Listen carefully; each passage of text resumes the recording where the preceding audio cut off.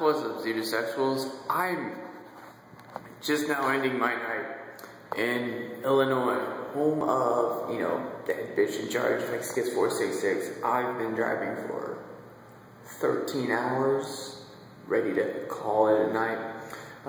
Driving, mainly to Poconet, so I figured I'd do a quick video, just give you an update. I didn't really do much.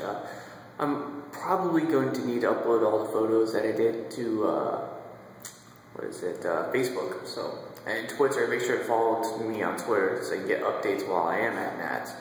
I know Fizzy and Chica are flying in tomorrow, so I should be getting there tomorrow, probably around noon.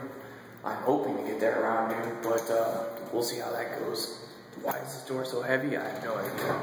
So, right now I'm at the hotel. Spooky, right? At the hotel, ready to crash, and just ate me a turkey sandwich, so.